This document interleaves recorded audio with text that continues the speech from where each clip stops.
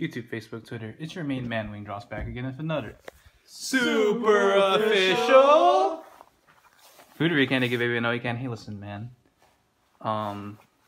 We have the chef right here at my side. What? The only guy to ever get a 5 in this house. We're here to tarnish his legacy with this curry rice. Explain a dish to me, my friend. Rice. Shit! No! So basically I got a bunch of shit and molded into these like little flakes, and that's what the rice is. And then the rest is just like fire. I got that shit straight off my mixtape. Because, you know, I rap so hard that my shit's on fire. You should take a picture of that and use it as your cover art for your mixtape. Okay. Yeah. So, you heard it from the chef himself. We got some, where'd you get the shit from, though? Like, actually, it's, so I got the curry paste from that time I went to Safeway or something. And then I just chopped total up. value curry. Yeah, total value. curry. Value corner? Yeah, and then like I added a little bit tomato paste, some herbs, and then chopped up potatoes and chicken. All right, so we have Loose-Tavo's chicken and potato curry. Let's get into it.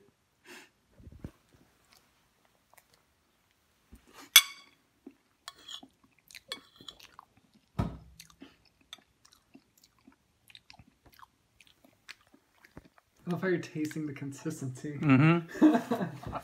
It's... I'm sorry! It looks exactly, or it tastes exactly how you think it would taste, judging from the looks. Look at how slimy that is. It's very... has the consistency of exactly what Gustavo said earlier of, you know... The consistency of Nickelodeon slime. Nickelodeon slime. And, I mean... Granted, it has some kick to it. I assume that's from the fire from your mixtape, right? Oh yeah. So it's not altogether bland. It's got some like spiciness to it, but I don't know. It's just It's missing something, right? yeah. No, I've been trying to like tinker with like the herbs that I put in there to make it more spicy, and I'm always afraid of adding too much salt. I don't think salt's the issue. I think you should like throw in some more heat, Or like in my garlic. opinion. Or Like garlic would be good and, too. Like actual like spices. Yeah, like Valentinos or The Valentinos. thing is, like, we don't have, besides like salsa, we don't have any like spicy herbs or whatever, you know. Cayenne pepper, chili pepper. I mean, that shit's not really spicy though. It is if you put enough, you know. I'm not gonna. I didn't want to overwhelm the flavor of curry with those other things. I need something like concentrated and spicy now. There's curry paste in there, or like pepper paste, no? I don't think we have pepper paste. Well, all told, this dish was, you know, just a little bit disappointing, knowing Loose-Tavo's track record as a chef at the Parker house. Hot pepper sauce paste. I didn't know we had that, man. I'm sorry. Or was he lying? He just doesn't know how to cook.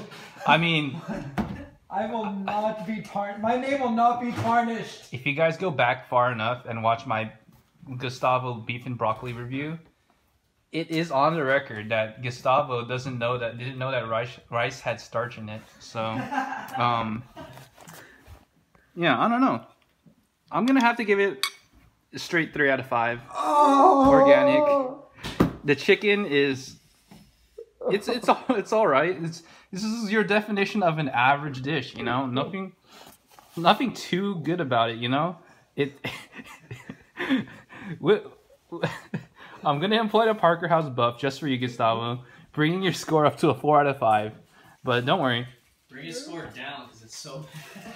No, it's far from the worst thing you've made. Actually, if you guys remember the jalapeno poppers way back when, where the center was cold, this is a solid meal, but nothing differentiates it that beyond being, you know, just an average curry rice.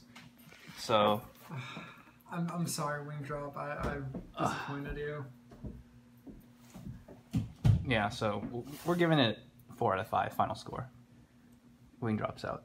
I'm very sorry, but this guy who makes videos sucks. It's a solid 6 out of 10. Yo, Annie, basically. Subscribe, like the video. Yes, my share friends. it. It's time to... That's the good one. Mamma mia. Mamma mia. Hey, that's pretty good.